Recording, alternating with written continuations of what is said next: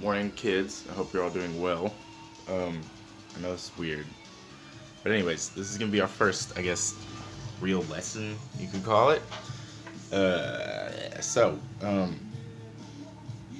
thank y'all for all of you that filled out that survey. I appreciate it. If you didn't do it, you should do it. It's in the Google Classroom folder thing. If you're having trouble accessing stuff, just email me or I don't know. It's HUThompson at dallasisd.org.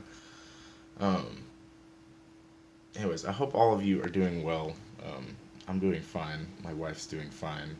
Um, at first, this was frustrating, but I'm starting to kind of enjoy life at home. Anyways, um, yeah. So the first lesson we're gonna do, I basically want you to copy a painting using like a digital tool. So you could use Microsoft Paint. I know you have Chromebooks, some of you, and I think it either comes with or I know you can download a program called Paint Z.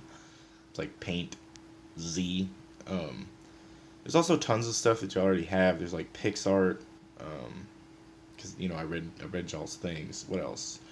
There's Pixlr, Pixlr, which is like an online editing thing, so you can do it through there. There's tons of resources. I'll put a thing up with a bunch of them so you can look. But this is what we're doing. So yeah. So let me see. Okay. There's the original painting. It's by Albert Olin. I'm gonna put some links to his work because I think that using non-objective abstract painting would be easier for this. Also, I want you to learn how to do a whole bunch of different techniques using whatever you're using, and he uses a whole bunch of different kind of textures and styles. There's like, there's all sorts of crazy lines, there's smearing, there's texture, pattern, there's, lots of different variety, I guess is what I'm going for here. And so here's my Microsoft Paint creation of it. Just, it's alright. It's not the best, but just trying to get used to how to use the software. I use Microsoft Paint, so I use like the most ghetto program that there is for this, and it was a lot of fun. Um, yeah, I guess that's it for now. I recorded me making it, and I'll do a little bit of voice on it, maybe, or I'm not sure. Anyways, y'all have a good day. This is due like Friday, so that would be. Let me look at my calendar. You're supposed to spend 90 minutes a week on everything, so spend 90 minutes on it. It's due the 3rd of April. It's crazy. But, love you guys. Hope you're doing well. And have some fun. Have some fun. Have some fun. I'm going to walk y'all through this video if I can find it. If I can find it. Hold on. Where'd it go? There it is. Alright.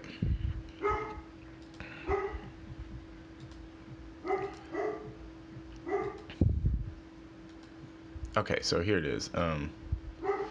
Basically, I didn't really know where to start, which is a good place to be because I'm cool with that. I'm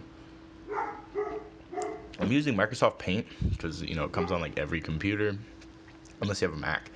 And Chromebooks, I think they have Paint Z, or at least you can download it. Paint Z. I don't know why I keep over pronouncing it.